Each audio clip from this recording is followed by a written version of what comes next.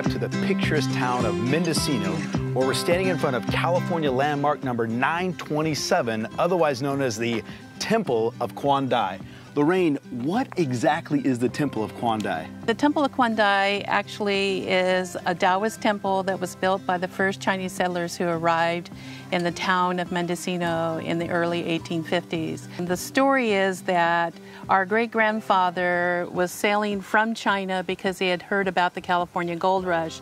He and 6 other ships, which are sampans, were going to travel to California and then land in Monterey and disembark into going into the gold mines.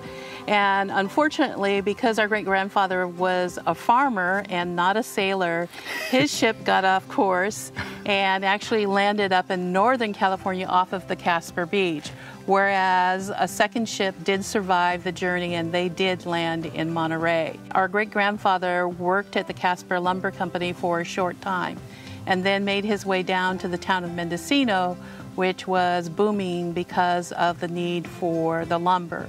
And so what he did was, along with several other Chinese, migrated down here to work within the lumber company, but eventually ran his own business. And there are 6 original temples left in California today, and the Temple of Kwan Tai is actually one of those 6. How many different buildings or businesses or houses were here at about that time as well? The temple was built on Albion Street, but Chinatown itself was on the Mendocino Headlands, which is actually facing the bay, and that's where the major population resided. And what they could do is look up and see the temple and be reminded, because of the specific God here housed inside this structure, that they needed to stay together and be loyal to each other. When you think about Mendocino County in general, is that this structure is the only evidence left now that says the Chinese were ever present in Mendocino County. Taoist temples are not just built anywhere, constructed.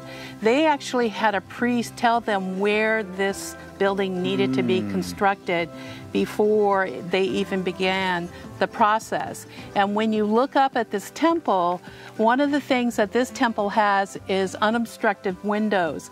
And before all the construction in Mendocino, people from Chinatown could clearly see this temple, and that in addition to that, when you stand on the porch, you could see all of Mendocino Bay and out to the mouth entrance of the Pacific Ocean.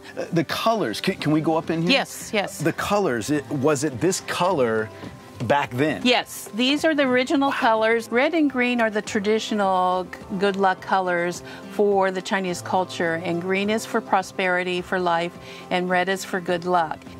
What does this say right here? The board up here, actually in all temples, will announce to you it's the Temple of Kwan Tai, whereas the other temples will tell you which is the main god that they're worshiping. So when we go in, is there anything I need to do? Is there anything I need to remove? No, okay. People do ask us that. In most temples that you are supposed to remove your shoes, but Sure. we don't actually request of that.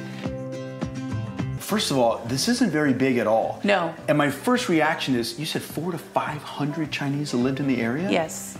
In Taoist religion, the temples are open 24 hours a day, and people would come and go as they need. And each household has a small altar in their home that they do their worship, and they come to the temple when they need special prayers or special advice from the priest.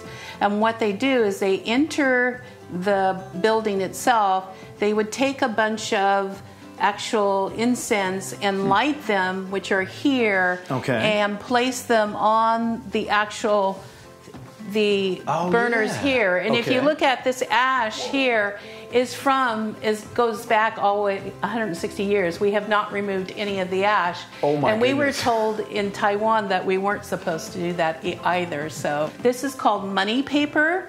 And they say a prayer, and they burn stacks of this paper so it goes up into the heavens to make sure that their ancestors and the gods are going to come back and reward them. What are these things laid out Yes, for a reason, I assume? They are laid out for a reason. There's an incense burner here, but basically when there is a ceremony like Chinese New Year's, what the family would do is bring their food in to have it blessed.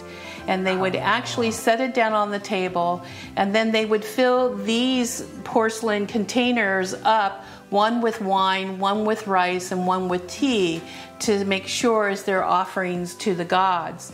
And on the altar that you see actually here are again more offerings to the gods and our ancestors to make sure they're well taken care of in the heavens. Back here is more offerings to the gods. And so what you're seeing here are these old pieces are from the original temple, and there's always a male and a female, the balance of feng shui, to make sure, and they're all paper, and then there's newer pieces that we've added. When this religion really reaches the east, and we're talking about like Saudi Arabia, etc., then peace will be achieved in the world. And then the smaller one that is next to that banner over there is talking about having good weather. And then behind you, actually, which is kind of deteriorated, but it actually is telling you all the donations from the Chinese community of how much they actually donated to help construct this temple. And then over here is the Chinese word for Mendocino. Oh, wow. Yeah. What you have over here is actually the temple's original, you call it a gong, but it's really the bell, and below that is the drum. And when you are actually doing prayers and you're doing the chants, that you need to ring the bell or the gong so many beats, and then the drum as well, because it kind of wakens the gods and lets them know that you're saying this a prayer. This is original? Yes. Over 160 years yes. old? Wow. Yes. And then what about in the corner right This here? is not original. This is called the Quan Gong, and that's Kwan Tai. When he was with his army, he invented this sword to slay his... in the picture. Yes. Yeah. He invented this sword to slay his enemies, and I've been told... Can I hold it? Yes. And when you are learning Kung Fu, this is one of the weapons that they train with, but they also are taught a little bit about Kwan Tai and what he represents. So we're open from May to October because that's usually the best months here in the town. And that we're open on Saturdays and Sundays. And Saturdays we're open from 12 to 3, and on Sunday from 11 to 2. Temple of Kwan Tai here in Mendocino. Wow, this is cool. Look at the money paper here. You're welcome to take one. Are you serious? Yeah, go ahead. You can get them in Chinatown.